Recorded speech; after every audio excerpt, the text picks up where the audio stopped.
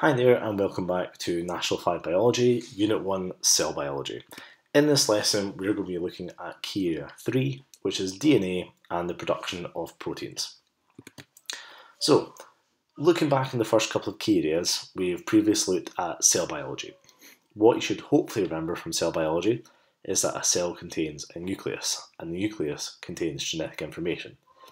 That's what we're going to be focusing on for the rest of this lesson. So, in this first example here, we want to look at the difference in size in genetic information. So in this cell, there is a nucleus. When you look very, very closely into a nucleus, you will find chromosomes, which we'll look at in more detail later on. Chromosomes, if you look into them, they are made up of genes, and the genes are strands of DNA. DNA is something you might have come across before in TV shows or movies, but we're going to look at what DNA actually does. So the point of this slide is to show you the difference in size, with the nucleus being the biggest, chromosomes smaller, genes smaller, and DNA being the smallest part of genetic information. This slide goes into a bit more detail. This is something that I would often use in classes just to show you the different structures. So if we look at the cell, we have the nucleus. Again, like I said, once you look into the nucleus, you look at a chromosome. However, the chromosome is made up of chromatids, which are held together by a centromere in the middle. Once that unravels and we start looking at the genes, so these strands of DNA, this sort of strange twisted ladder shape is made up of a backbone and then bases, which are in the middle. So if you imagine the sides of the ladder as a backbone and the middle rungs are bases, and the bases are the next thing that we are going to be looking at. So, with DNA, this twisted ladder I've looked at has a certain name. It's double-stranded helix, and this structure is held together by these bases, these complementary bases that we're going to look at in the next couple of slides. The important thing to know as well is that the point of DNA, the point of the genetic information, is that it's used to make proteins, and we're going to look at what these proteins are in the next couple of lessons as well. So, going back to DNA. DNA is composed of 4 different bases, and you need to know all of them. C, G, A, and T, but more specifically, cytosine, guanine, adenine, and thymine. We're going to look at how these work together and how this makes up the structure of DNA. So, each of these bases pair with their complementary base, which means the one they match with. They don't match with any other. Cytosine pairs with guanine, and adenine pairs with thymine. So cytosine, for example, cannot pair with adenine or thymine, it can only pair with guanine. You need to know these off by heart. It's a very, very common exam question. The way I like to remember these is that C and G are both curved letters, so if you think the 2 curved letters match together, and A and T or at match together as well. To look in a bit more detail at the structure of DNA, if we remember back to this double helix structure, is that the backbone of DNA is made up of a phosphate and a sugar that's then attached to a base. The base then attaches to its complementary base pair, and then there'll be another sugar and another phosphate. This structure here of the phosphate, the sugar, and the base is called a nucleotide. You don't need to know any more detail at a National 5 level. This slide shows it in a bit more detail. So for example, you have the blue circle of the phosphate, the red sugar, and then the base of A, or adenine, and then thymine, then a sugar, then a base, phosphate.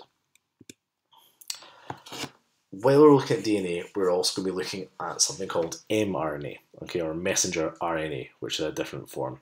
What you really need to know at this level is that mRNA is single-stranded, so only one strand, whereas DNA is double-stranded, like we've seen before, the double helix.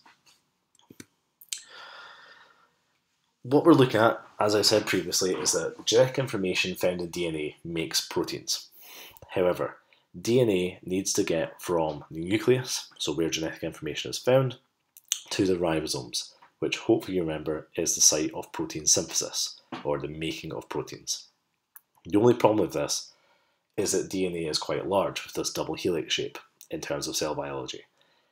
mRNA, however, is smaller, and that is used to get out of the nucleus.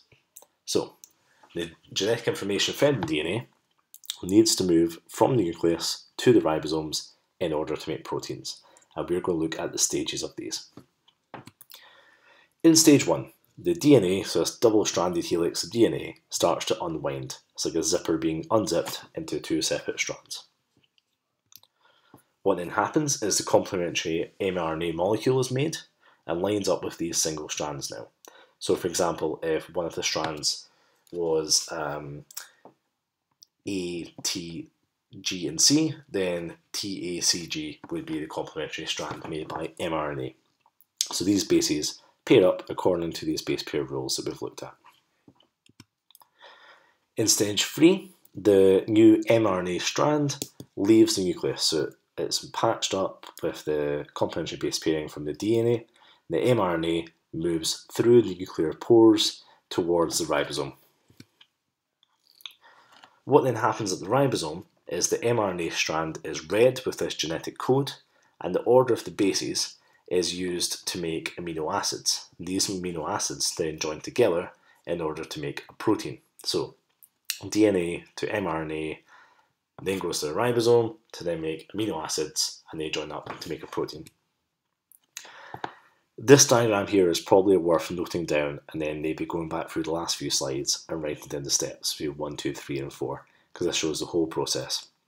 You have double-stranded DNA, double helix, it unzips, unwinds, the mRNA complementary molecules come across, they move out of the nucleus to the ribosome, where the mRNA is then read into amino acids, and then made into proteins. That is all you need to know for this key area. It's a common key area for questions. You need to know all the steps that we've looked at, and really one of the main things you need to know just off the top of your head every single time are the base pairing rules of ACGT. Couple of past paper questions in this one before I get to the Quizziz questions. So this is one from a few years ago asking you to name molecule Y. So like we've done beforehand, I'd like you to pause this, go through it later on, and I'll talk you through the answer. So hopefully you'll have looked at, first of all, this is inside the nucleus, so it has to be the DNA. There's a double helix that has been unzipped, and it means that molecule Y must be the mRNA that's came in, and it's going to be a complementary reading of the AGAGAA to then go across out the ribosome. So an extension to this question could be, what are the complementary bases? But all this one is asking you is, what is molecule Y, which is mRNA? In this question, it's asking you the basic units which are joined together to make a protein at the ribosome.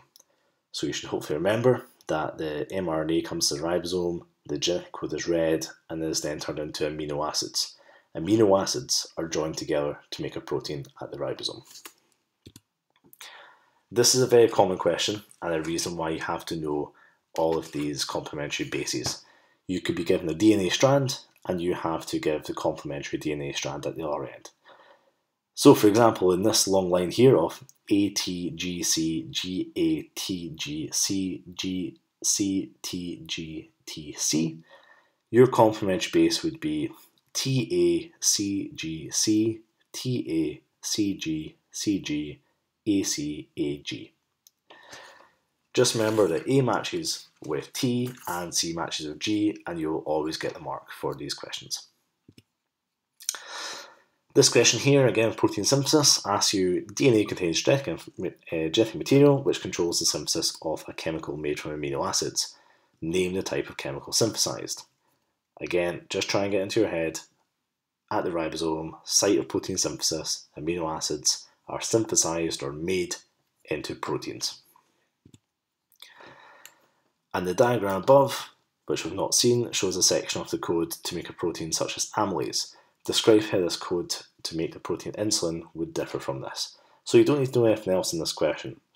All it is asking you is, how would these codes be different? How would the code for amylase be different from the code for insulin? And all you need to know is that different sets of genetic information or different orders of base pairs code for different proteins. That is why they would be different. They have a different order of base pairs, different order of amino acids, and then different proteins. So this is quite a short key area, but it's worth revising over quite a lot. Make sure you know these all off by heart, and you'll get all the questions totally right in the exam. Again, I'll set up the quizzes. Thanks so much for following these. I'll get the next key area up very soon. I know some people have been commenting about exams coming up, so we'll try and get through the rest of these. Thanks so much for following, read over the information and answer the questions. Thank you.